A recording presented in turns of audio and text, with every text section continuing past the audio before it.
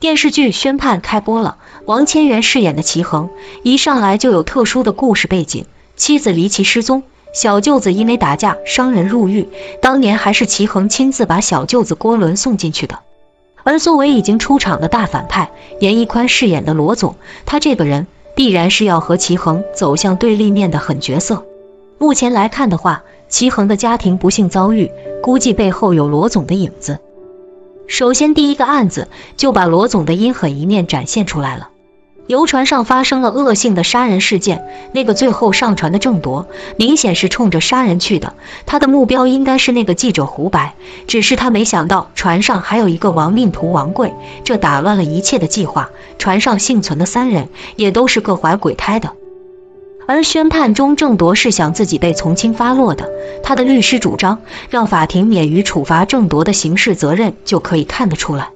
郑铎的律师去见过罗总，言谈之间可以确定郑铎这个痞子是帮罗总处理过脏事的，也就是说罗总可能通过郑铎除掉过他想除掉的人。郑铎是一个从事杀手行当的人，同时郑铎的父亲应该在罗总的公司上班，因此罗总在安抚里面的郑铎时，让人取了20万现金给了郑铎父亲，说是公司分红。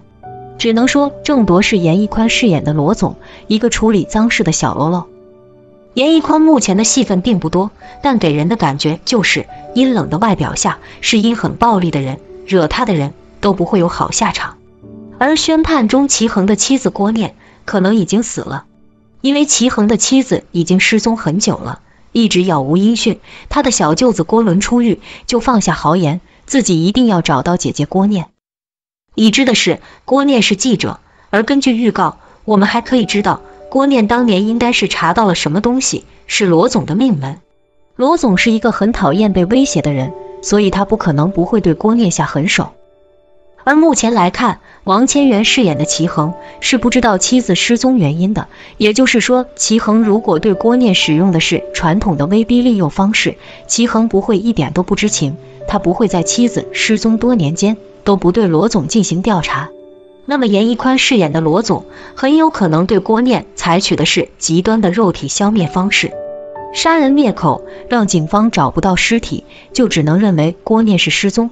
而且不存在郭念躲起来或者是被圈禁的可能。所以个人认为郭念已经被灭口的可能性很大，他那样的人有太多处理尸体的方法了，而且有可能那个郑铎就是当年替罗总处理郭念的杀手。还有一点，宣判中严屹宽饰演的罗总是一个阴毒的人，不排除是他故意设计陷害了郭伦。郭伦是他在16岁生日的时候发生了打架伤人事件的。那么有没有可能是郭伦一直在查姐姐的去向，或者说姐姐郭念对他说过什么，罗总不想自己的秘密暴露，所以就找人给郭伦做了一个局，特意选在他刚过完16岁生日，刚满16岁的时候，故意和郭伦发生了肢体冲突，最后因为伤人而锒铛入狱。剩下的他就有很多办法让郭伦闭嘴了，或者说严屹宽饰演的罗总利用郭伦在牢里的时候，把外面的事情处理得干干净净，他已经不怕别人的告发了，所有证据都被销毁了，剩下的指证就都成子虚乌有的陷害了。宣判中罗总目前一直在拉拢那个张院张延军，目的是对付齐衡。他在知道郭念是齐衡的妻子后，为了避免日后有麻烦，自然要动一动齐衡了。而张延军是个不错的棋子，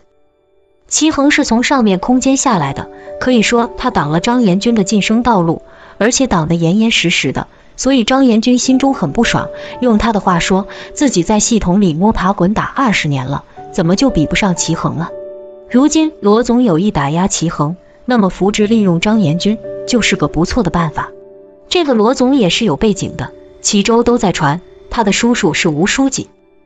虽然没有得到印证，但大家都懂，这种事就得不到证实。问题是这种事传出来，就是有人想让别人知道的。罗总即便和吴不是叔侄关系，那也是吴的人，谁不还卖罗总点面子？因此在齐州，罗总很是强势，